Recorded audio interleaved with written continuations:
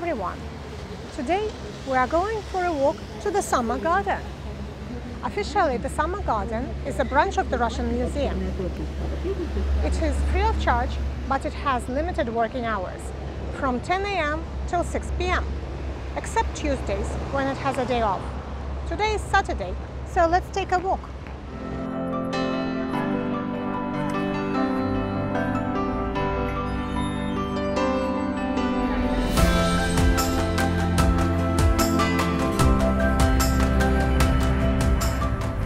This vase decorating the southern entrance to the Summer Gardens attracts everyone's attention. No wonder, it's 5 meters high together with its pedestal. It was made of porphyry and granite. The vase was a royal gift from Charles XIV of Sweden to Nicholas I of Russia.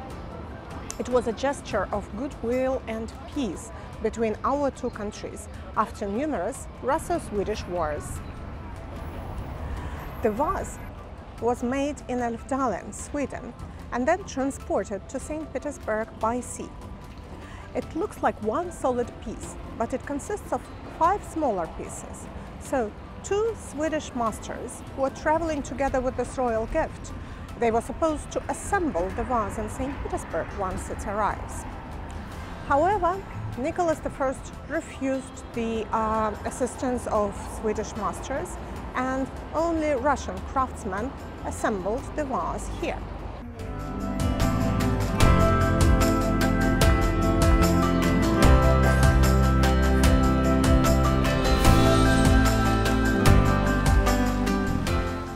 In the 19th century, 2 small pavilions appeared on the grounds of the Summer Garden.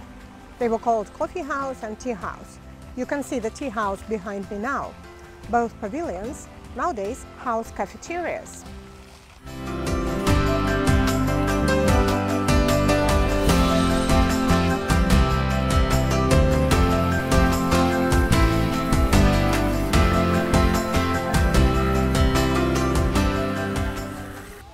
This is a monument to a famous fable writer, Ivan Andreevich Krylov.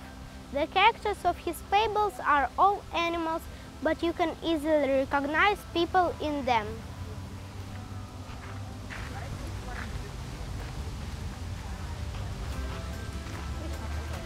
Look, this is a monkey, a bear, an eagle, squirrel, mice, a cat, a lion, a frog, and one more monkey, a snake, an elephant. Peter the Great had sculptures and fountains in the Summer Garden. The water to the fountains was pumped from the nearby nameless river. Later, people started to call this river the Fontenka, meaning the fountain river.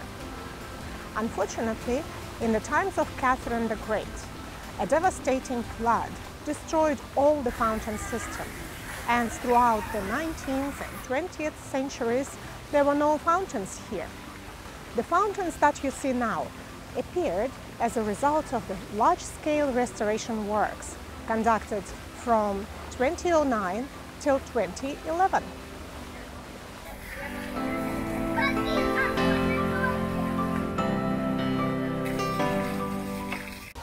In this little yard there was a bestiary.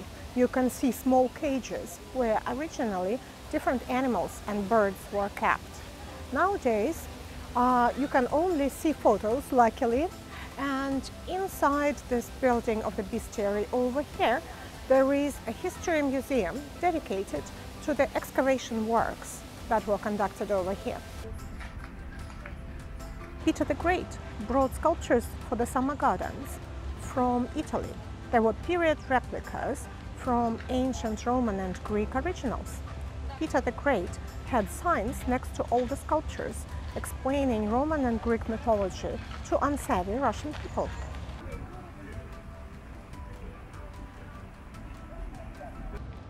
Originally, the Summer Garden bordered with the Neva River. This beautiful fence appeared in the times of Catherine the Great. It was created by architect Yuri Felton. Over here you can see there is a flood mark. The highest flood in the history of St. Petersburg reached the mark 4 meters 10 centimeters, and it dates back to November 1824. The Summer Garden is the oldest garden of our city. It was laid out in 1704, the next year after St. Petersburg's foundation.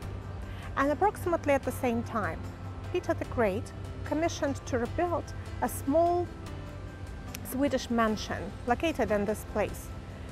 And the first architect of our city, Domenico Trezzini, created such a modest Dutch-style palace for the Tsar. Peter the Great lived on the ground floor, and his wife, Catherine I, lived on the first floor. They were her personal apartments. And in the place where we are standing now, there used to be a small harbor. Peter the Great wanted to have a boat access to his summer residence.